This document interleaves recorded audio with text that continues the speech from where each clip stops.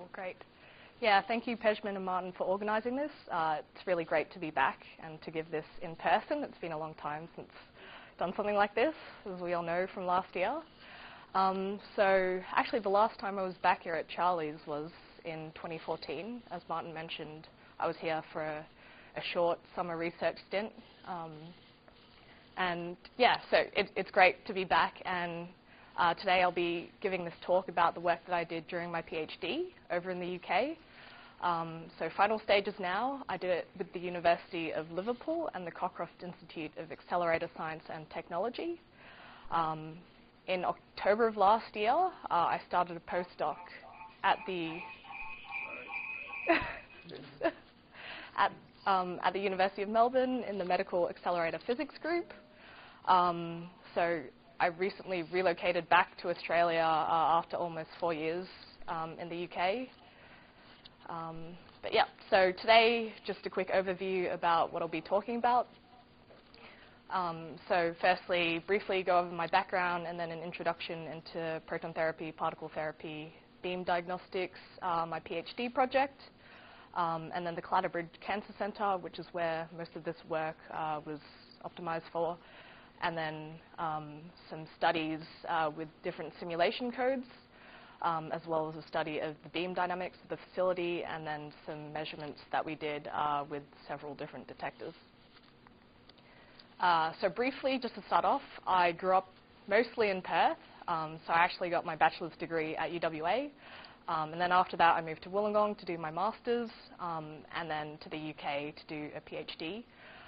So I was part of this European project called the Optimisation of Medical Accelerators, which was a great opportunity which allowed me to continue on in the field of particle therapy, and hoping to wrap up everything with my PhD really soon. Final stages, still waiting very patiently. Yeah. Otherwise, at the moment, I'm with the University of Melbourne. This is what our group looks like. We're a very new group. We only started in March of 2019. So my group leader is Dr. Susie Sheehy. Our group is an accelerators-focused group, so we deal mostly with medical and industrial as well as research applications of accelerators, but our main area is particle therapy. So as I'm sure all of you are really familiar with this here, we have a LINAC. So of course there's lots of different delivery techniques in order to deliver a conformal dose distribution to treat patients. In proton therapy, we have something similar here. So over the next few slides, I'll sort of recap proton therapy, which I'm sure a lot of you guys would also be quite familiar with, as I was going over with Pejman earlier, the stuff that you do in your course. Anyway, so in proton therapy, we have something similar. A lot of the developments in terms of the delivery and the technology in proton therapy is pretty much modeled off conventional. So here we have the patient couch, which is in the center, and then a gantry which rotates around the patient. So these gantries are typically the most significant contributors to cost and weight in a proton therapy facility. They can be hundreds of tons. So in modern systems, you have a gantry that rotates completely around the patient. Otherwise, in other facilities, you might have a fixed beam port horizontally or vertically. And of course, with protons, we have the depth dose profile with the Bragg peak, and this offers several advantages in terms of the dose profile. So for example, if we have 16 MV X-rays, so you see the dose distribution, there's quite a large amount of dose that's deposited, especially in the entrance region. Whereas with protons, due to the interactions with matter, protons lose energy mostly through Coulomb interactions, which gives us this nice Bragg peak. And dependent on the energy of the protons, so the initial energy, they lose a maximum amount of the energy at the Bragg peak, which you can position specifically at the site of the tumour. Of course, though, with tumours, we know they aren't always, say, a centimetre in size. They vary, and they vary in depth in terms of the human body. So in order to generate a dose distribution that has sufficient coverage over the tumour, you superimpose lots of these Bragg peaks to generate a spread out Bragg peak. And in terms of the physical dose, this means that you can deliver a conformal amount of radiation to your target sites. With protons as well, so because they slow down and they stop and they deposit the majority of the energy at the Bragg peak, there's limited dose, minimum dose that's deposited just after the distal fall-off. The heavier you go in terms of the ions, there is more nuclear fragmentation, so that changes the shape of the Bragg peak. But it's this Bragg peak which allows for higher possibility of tumour control. So you can treat all kinds of candidates in terms of tumours with particle therapy. There's always the debate about cost effectiveness of proton therapy because it is very expensive compared with conventional. We have lots of advanced techniques in that you can deliver a conformal dose already. So it becomes a question of can we capitalize on the differences in terms of the dosimetric characteristics to provide a better outcome so with protons versus photons. So often the strongest case is for pediatric cancers. So typically a lot of the newer facilities as well treat mostly pediatric patients. In terms of the energy, with proton therapy, clinical energies range from between 60 to about 250 MeV or up to 330 MeV if you go into imaging.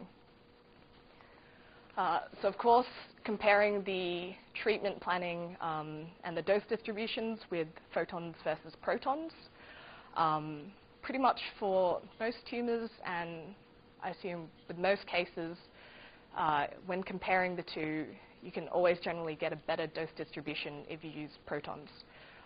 So for the comparative intensity modulated proton therapy, you can see comparing the two plans, there's a lot less excess dose that's delivered to surrounding healthy tissue using protons.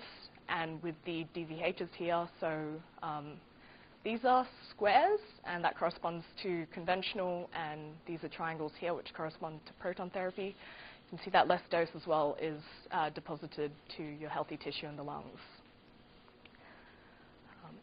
So the rationales for using protons or heavier ions relates to two sort of quantities, the first being the linear energy transfer, or the LET.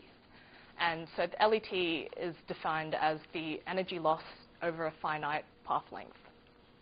So with LET, so typically the heavier you go with protons onwards, you have higher LETs, which are possible. And this corresponds pretty well with biological outcome. So the higher the LET, the higher the possibility of biological damage, which means that you can induce more single and double strand breaks. But not just the frequency of these breaks, but also the complexity. So we're talking about clustered damage, as well as the spatial distribution of these breaks, which mean that the DNA is harder to repair.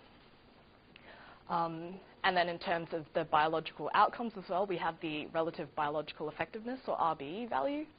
And it's basically a comparative factor between two different modalities, comparing the same biological outcomes based on different doses and modalities, the reference modality being conventional. So for example, with protons, a fixed value of 1.1 is used. This is a bit controversial because it isn't 1.1, but this means that photons versus protons can do 10% more biological damage. The heavier the ions, as well as with carbon, you go into sort of 2 to 3 times this factor. So you can see in this plot here the different particle species. There is a much higher LET that's possible, especially at the Bragg peak region. So there is a lot that's been worked on recently to look into beams with using different particle species. This is a bit more difficult in terms of the accelerator in order to produce this and transport this down. But by also mixing beams with different particle sources, you can utilize the advantages from the different particles as well. So across the world, there's more than 100 operating facilities which offer proton and carbon ion therapy. Only 12 offer carbon, all the rest are proton. And so there's a huge prevalence of these facilities in Europe, the US, as well as Japan and a few in China. Of course, in Australia, we have the Australian Bragg Centre in Adelaide, which is currently being built.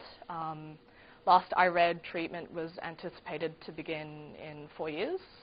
So this facility will have a synchrotron, which will be able to produce protons up to 330 MeV for imaging.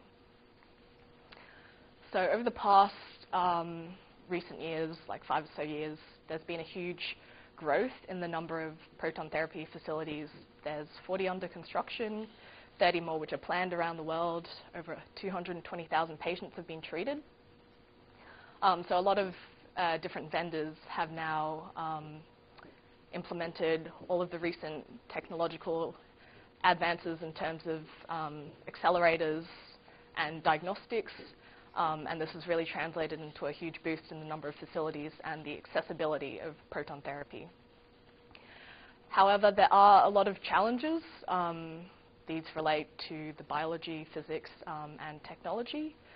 And essentially, if we want to have more particle therapy facilities worldwide, we need to reduce the costs, make these facilities more accessible to different countries around the world, and improve on the beam delivery. So basically, we need machines that are smaller, cheaper, and faster to run and operate.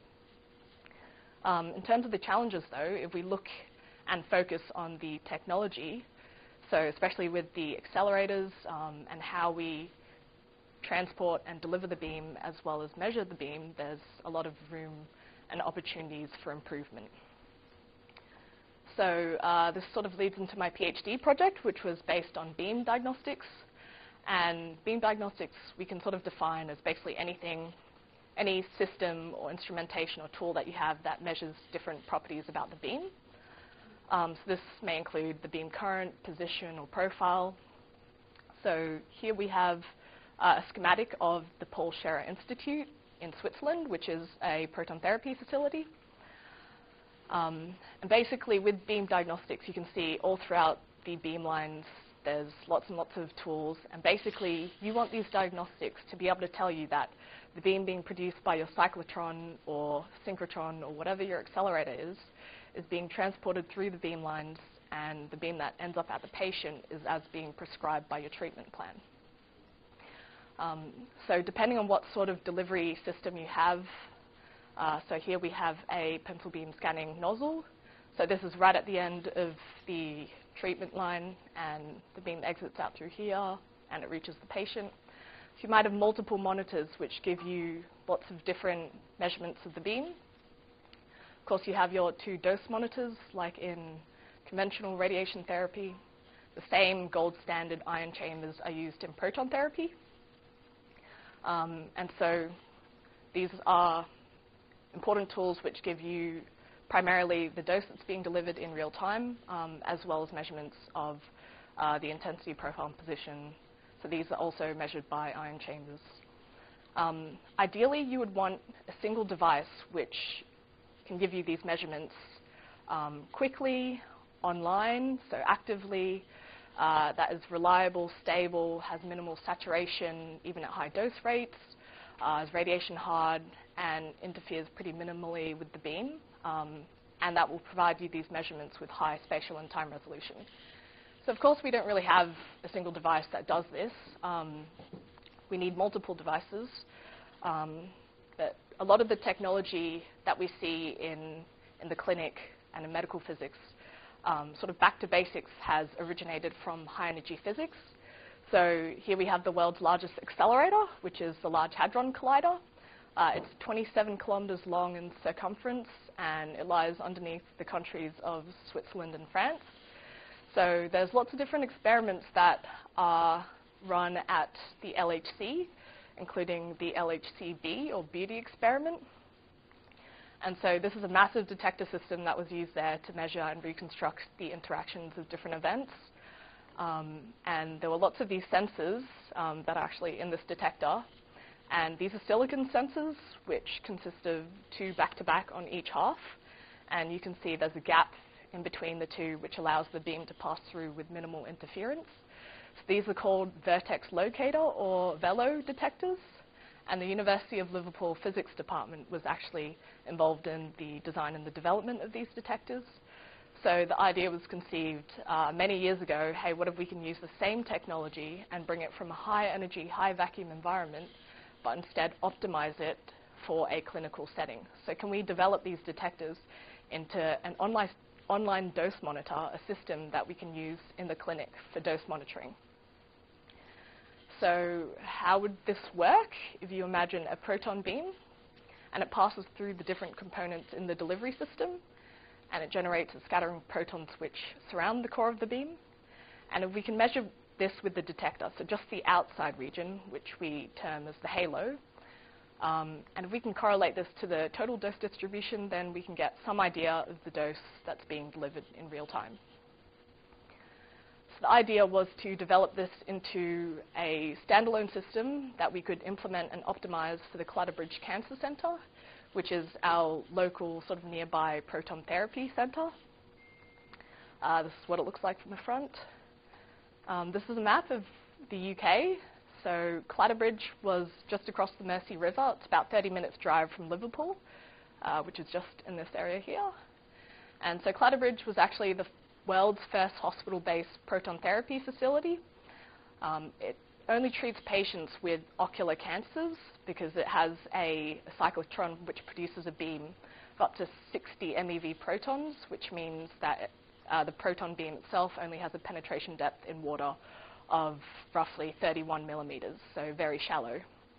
And the facility delivers this beam by passive delivery using a double scattering system, which I'll talk about later. So Clatterbridge was commissioned firstly in 1984, initially for neutron therapy. And so there were several trials that were done, and it switched over to a proton service and started treating patients in 1989. This is the schematic of the facility. So we have the cyclotron and the beamline, and this is the treatment room in here. This is what the cyclotron looks like. And then the beam is generated from here, passes through this big switching magnet in the middle, which used to divert and deflect the beam into another room for neutron therapy. And it passes through 3 of these quadrupole triplet magnets, and then it comes out into the treatment room. So this is the motorized chair where the patient is situated as they're treated. So of course it's essential to be able to model and simulate the beam before you put the detector in, so to anticipate what the behaviour of the beam will be like, and to see the impact on the detector before you do any experiments. So with the University College London, we had this model that was developed in GEONT4 of the Clatterbridge treatment beamline. So it was based on historical beam parameters for the particle source or your input beam. And all of the components are based on realistic geometry. So they measured everything like with a tape measure and then rebuilt it in GEONT4. So what this looks like is the accelerator bunker is sort of in this left region, and the beam comes out through here. So before it exits into air, it passes through 2 tungsten scattering foils, which spread the beam laterally. And then we've got a beam stopper here, which actually attenuates some of the beam, so that by the time the beam reaches isocenter, it's got a nice uniform profile. So the beam also passes through 2 modulation devices, which changes the beam in depth. We've got this region here, which is an aluminium tube you can remove, and that's where we wanted to integrate our detectors. The 2 dose monitors, and then these are tungsten wires which basically measure the uniformity of the beam. The beam exits out the last nozzle. They also build patient-specific collimators in-house at Clatterbridge, and you can put on different ones which collimate the beam specifically to the shape of the tumour for treatment. So essentially with these simulations, we wanted to look at sort of 3 different things. Firstly, how the beam would propagate in this integration zone here, and how the profile would change as it traversed down this path. And then to put in a sort of arbitrary silicon disk to see what would happen to the energy spectra and the profile at isocenter, so way further downstream. And then another thing was to sort of verify how accurate our historical beam parameters were that we were provided by the facility. So the main findings of these studies were basically that our profiles in this region here actually depend pretty heavily on the parameters of the beam that we have at the beginning of the simulation. So as I showed before with PSI, all throughout the facility they have multiple beam diagnostic devices. This provides you an easy check of beam parameters at any point. This is pretty common in any modern facility, but at Clatterbridge, because it's a pioneering facility, they didn't have any beam diagnostics upstream of the dose monitors, which made things quite difficult because if you have our sensors and if we integrate it into this integration zone here and we compare the measurements with simulations and there are discrepancies, these will scale largely as the sensor itself has micron-sized resolution. So I assume that, well, we assume that basically the measurements that they provided for us had sort of been outdated and it was really difficult to check. There were two approaches, though, that we went with to try and circumvent this, though. The first being a beam dynamics study. So basically using two different simulation codes, you can simulate the behaviour of the beam and how the beam changes as it's transported throughout the beamline and how it's influenced by the magnetic fields, by the magnets within the beamline. So basically this allows you to simulate the beam at any point along the beamline, which for us the most important point was here, which is our input point of our Geant4 simulations, and then to generate the beam sigma size and the spread of the beam so that we had a more accurate representation of what the beam looked like in present-day conditions. So this was also pretty challenging. Again, there were no diagnostics. Basically had to go off documentation and an extensive study I did of the facility using everything that was essentially documented over the history of the facility. So there's quite a few unknowns. We couldn't take anything apart or measure anything because it's a treating facility. So this meant that we sort of just had to go with what we had. So converting the legacy and historical numbers as well as information from the Accelerator control system, converting these numbers into something useful, going off schematics and anything that we could measure to estimate the parameters of the quadrupole magnets, and then optimizing for different facility conditions that were representative of present day, so such as optimizing for transmission, and at this point here we know that the beam should be within this certain range, and then going with a nominal case, and from this you can sort of figure out where possibly the best location is to design an experiment to actually measure this down the track.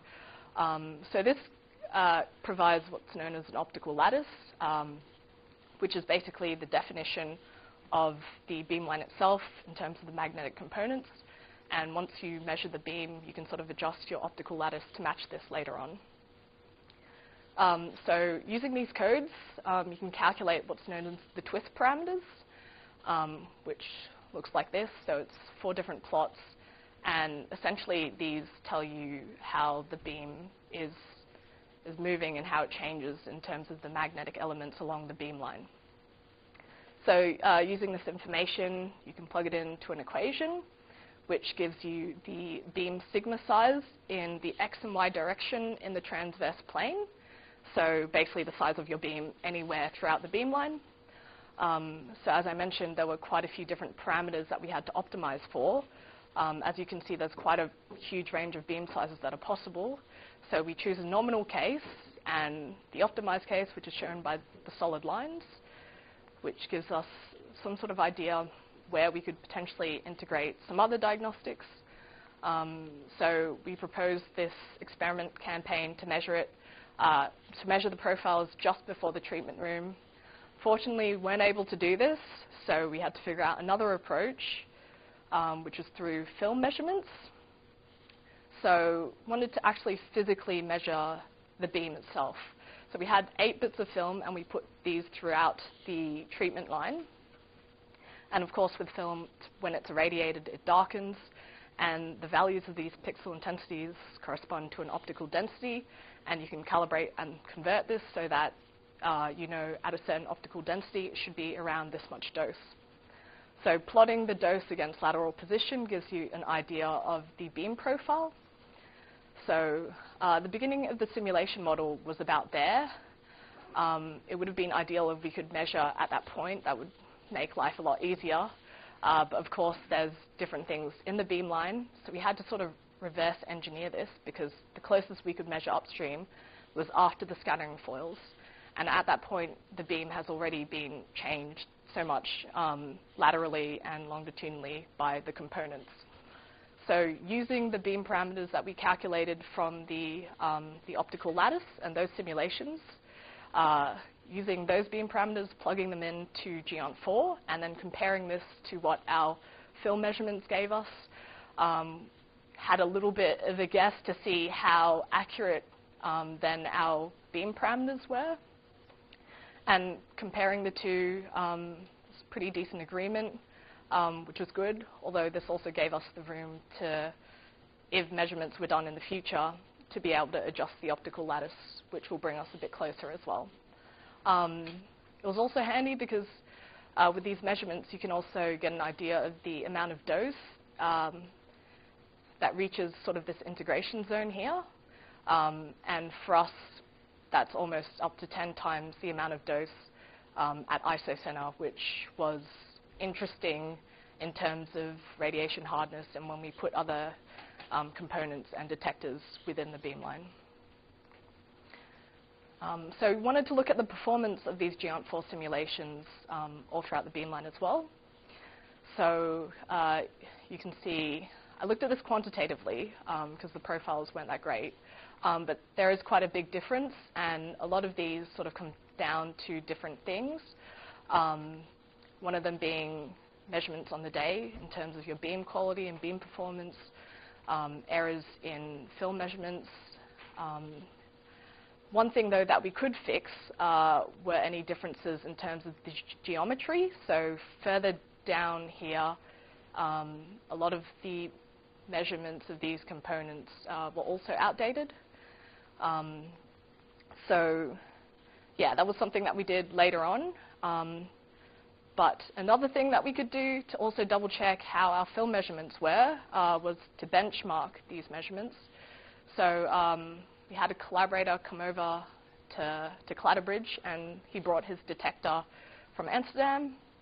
So we were able to do some measurements with what's known as the Medipix3 detector. So this detector, this is what it looks like here. It's a silicon detector as well, based off technology from CERN. And we wanted to see how the profiles would compare with film and the silicon detector. This was also the first time this detector was used in a clinical proton therapy environment. So it was also interesting to see if this would be applicable for dosimetry or quality assurance. This sort of technology is capable of that. So did some measurements. This here, you can see this flickering. This is actually the beam current in real time. So this was really cool. We observed a couple of things that you probably wouldn't be able to see with conventional beam instruments. But otherwise, we got some okay agreement in terms of the film as well. And then, yeah, as I mentioned, so there were a few discrepancies in terms of the geometry. So we went back to Clatterbridge and we remeasured all the different components, put it into CAD, and then I imported it into another simulation code called Topaz, which is also based off GEONT4. So ideally, we wanted to have a simulation platform that future users of the beamline would be able to have access to and to use and to sort of like upgrade and apply for their own experiments. GEONT4, though, is quite tricky. There is a steep learning curve. So Topaz is a lot more user-friendly. So we went with this platform and simulating for a Bragg peak, matching this to quality assurance data. We have this curve here. We can also simulate lots of different things with Topaz. We simulated the LET across the Bragg curve, which is this here. So as I mentioned, LET is related to the radiobiological effects and outcomes. LET, though, is very difficult to measure. there's nothing commercial which you can measure LET at the moment. However, we did have another collaboration with the Northwest Cancer Research Centre, who do an extensive amount of study into damage and repair of DNA with protons versus X-rays at 2 different conditions, at high and low LET. So basically, we wanted to measure the LET firstly to verify our simulation and to also provide some kind of numerical evidence for their cell studies. So we got a detector from Prague from this company, Advocam. So this is called the MiniPIX-Timepix detector. The Timepix detector is this small silicon square here. And this detector is also based off technology from CERN. So basically, we put the detector in front of the beam, and we had a block of PMMA in between, and we switched different blocks in and out of different thicknesses to shift the position of the Bragg peak with reference to the actual detector, so the silicon-sensitive volume. This is from our data acquisition software. So each one of these red pixels, these like clusters, actually a track from a single proton. And with their software, they can resolve the individual tracks of protons. So it's really high resolution, and it's quick enough to be able to detect single tracks, which is what you need for LET measurements. So using these detectors, we were able to measure the LET spectra. So taking the energy deposition of each track and the length of these tracks, you can determine a range of LETs at each position or water equivalent thickness. Of course, there is a range of LETs because there's a huge range of clusters in terms of the amount of energy deposition and the lengths. So sort of optimizing for a single most probable value, you can gain a single LET value, and then we simulated the exact same experimental conditions using the Topaz simulation, and we got some nice agreement as well. And some of this work as well is right now being used in a PhD, in another PhD's work, who's looking at biophysical modeling for treatment planning in proton therapy. So lastly, again, going back to the VELO detectors, we wanted to see if the detectors themselves would work and would function in a proton environment. So over the past years, there's been several upgrades to the detectors, mostly software, some hardware. But you can see the detectors themselves are these, what it looks like here, but it's this massive setup. So we went over to the University of Birmingham for 3 days. They have a 35 MeV cyclotron, which also produces protons. And essentially, we wanted to turn on our detectors and fire a beam through it to see if they picked up something and if it worked, basically. So we ran beam with different beam currents and different beam sizes by adjusting the beam size with different collimators in the nozzle. And using all this, we also wanted to look to see if there was a halo dose correlation map that we could establish later down the track, because again, we need to correlate this halo region with the total dose distribution. So we got some good results as well. So this here shows that there's a linear response, that even if you increase the current, the response of the detector is still linear. Measurements of the halo region. And we used the same approach, so we simulated the beamline in Geont4, and then some film measurements as well. And comparing all three, so film simulations and detector measurements, which you can see in this plot here, we also got some decent agreement. So these were the first proof of concept measurements that we had done with the detector after its upgrades. So potentially shows the applicability, maybe later down the track we can develop this technology into something that could actually one day be used for quality assurance in particle therapy. And so just to summarize, this was pretty much all of the work that I did during my PhD. So lots of different measurements with lots of different detectors, especially silicon detectors based from CERN technology. We showed that our VELO detector, it works in a proton environment, but in order to correlate the halo with the total beam distribution, you need to have a really good idea of the parameters of the beam. For Clatterbridge, this meant that I had to do a complete and extensive study to characterize the beam, and so to simulate the beam as well as beam transport simulations to look at the beam dynamics.